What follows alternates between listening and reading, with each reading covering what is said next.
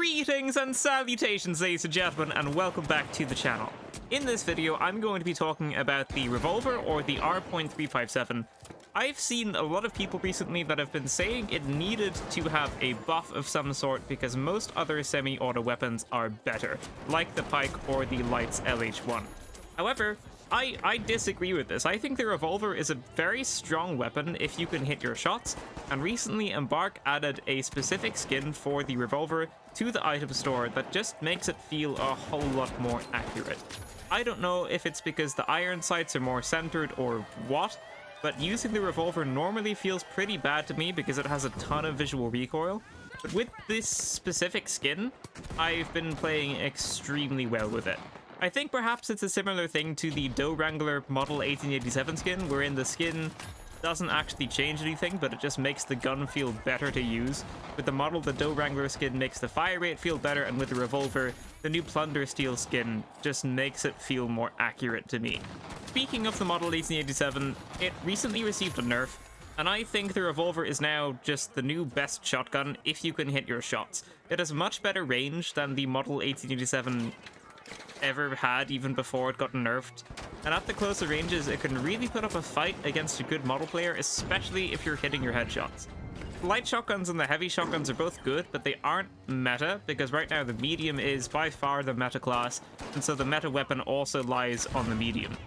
Now, I'm not calling the Revolver a meta pick, but with the recent model nerfs, I think this is a very, very good alternative, and since the medium doesn't have a second shotgun unlike the other classes, you can pretty much just use this as a makeshift one, and you'll have a pretty good time. You don't have to worry about hitting someone with all of the pellets or anything like that. You just point and shoot if you're an average player, and if you've got good aim, then you can challenge yourself to aim for those headshots to get that hefty damage multiplier. Now, in saying all of that, I do still think a visual recoil nerf would be fantastic. If there was a little bit less visual recoil on this thing, it would just feel so much better to use, so that is definitely something that I would like to see. It is still outclassed by the Pike and the LH1 and the FAMAS at the longer ranges, but like I said, it puts up a very good fight at the closer ranges, which can be difficult to do with those other weapons since the hipfire is pretty accurate with the Revolver at the closer ranges. The Model 1887 will still be better at the only closer ranges unless you can hit headshots, which is pretty hard to do. But in the finals, there are lots of times throughout the game where your opponents aren't going to play super duper mega close.